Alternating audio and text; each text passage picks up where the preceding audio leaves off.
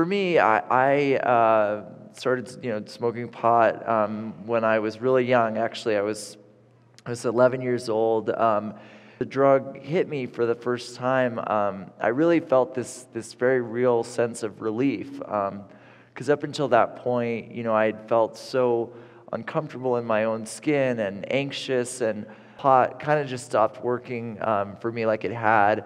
My tolerance was getting higher, and at the time, again, I never felt like I could ask anyone for help earlier. And, I tried kind of everything in high school, but it really wasn't until I found crystal meth that was like the one that, really, I guess I'd been looking for.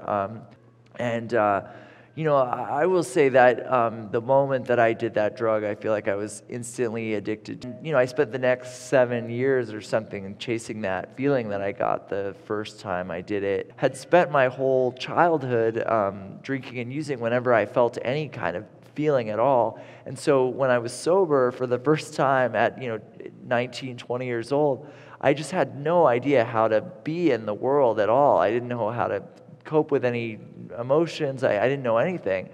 And, I always sort of feel like the feeling was like I would get just so hopeless feeling like there was just nothing was ever going to work out for me. I was never going to be able to feel joy and happiness the way that other people had felt joy and happiness.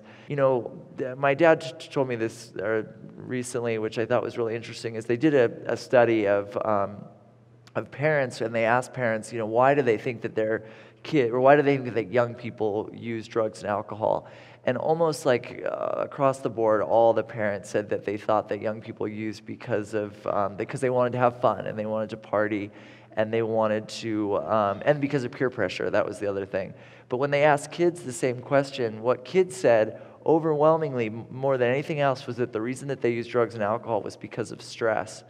And I thought that was so interesting because, for me, that was always how I felt. It was like I just felt so much anxiety. This editor from a publishing company reached out to me and asked if I'd be interested in writing my story as a book.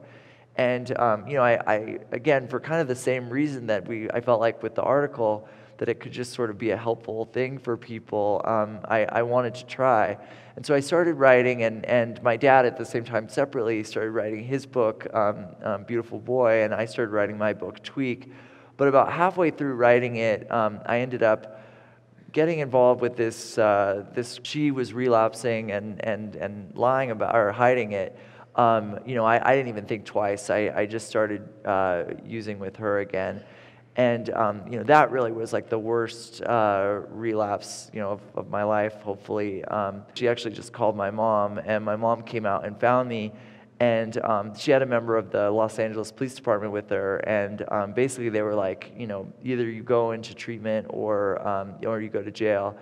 And I don't know, once I got to that last treatment center, it just finally all clicked for me. And I felt like, okay, I believe this. Like, this is real, and I have this, and so I need to figure out how do you treat any disease, but how do I treat this disease? So finally I got diagnosed with bipolar disorder. For me, working with a doctor, getting on medication was so important, and then the other aspect was 12-step stuff. Was just so important, and my life is so rich and full now, but it's not because of any external things. It's just because of how I feel inside. And the way that I feel inside, I only feel because there's been so many people that have been there to support me and to help me and to teach me about what addiction is and how to treat this disease.